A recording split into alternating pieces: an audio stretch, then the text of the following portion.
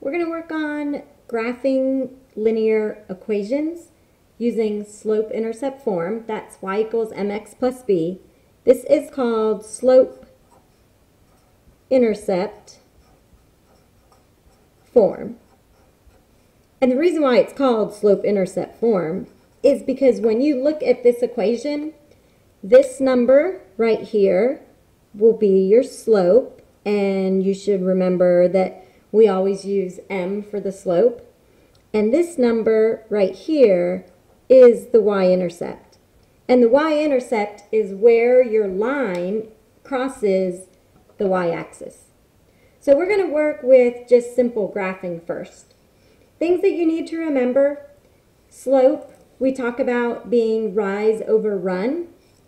And we always start by graphing the y-intercept first. So, if we look, I have some graphs. I'm just going to make up some problems as we go and make sure that we cover all the possible questions. The first one I'm going to do is y equals 1/2 x plus 3. I am always going to start by naming my b and the y-intercept.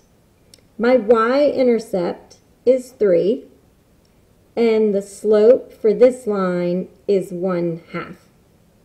So, first thing we're going to do is we are going to start with the b. I need to put a point on the y-axis at 3. So I have a point right there on the y-axis at the 3. Now I'm going to do the slope. And we're going to use the slope in two directions. We can go up 1 and over 2 because our slope is rise over run. But I could also go down 1 and left 2, and my points will still line up. Down 1, left 2, or up 1, right 2. And when I look at the equation of this line, I see that the slope is positive. So that tells me that the line should be going up to the right. And once I have a few points, I can establish that that is where my line is located. And don't forget your arrows.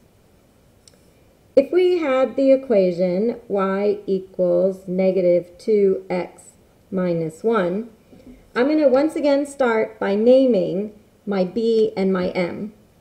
For this problem, the b is negative 1, and the slope is the m is negative 2. And since we usually refer to slope as being rise over run, I'm going to put that as 2 over 1. So I always start graphing with the b. My b needs to be located at negative 1, so I can put a point there. And then from here, I'm going to use my slope to get additional points. This negative 2 tells me that the slope needs to go to the left.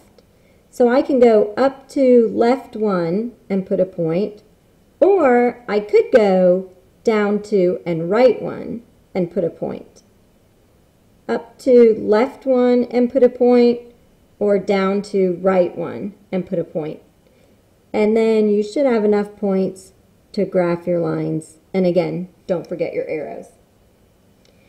Keep in mind, if you had an equation where it appears that there is no slope and it appears that there is no y-intercept, you can still graph that. Your slope is 1 and the y-intercept can be 0. So in this case, the b is 0 and the slope is 1. And if you want to write that as rise over run, then you could put it 1 over 1. To graph this one, we're going to start at 0, which is the origin. And then the slope tells us to go up 1, right 1, up 1, right 1. Or we could go down 1, left 1, down 1, left 1. And that will give you your line.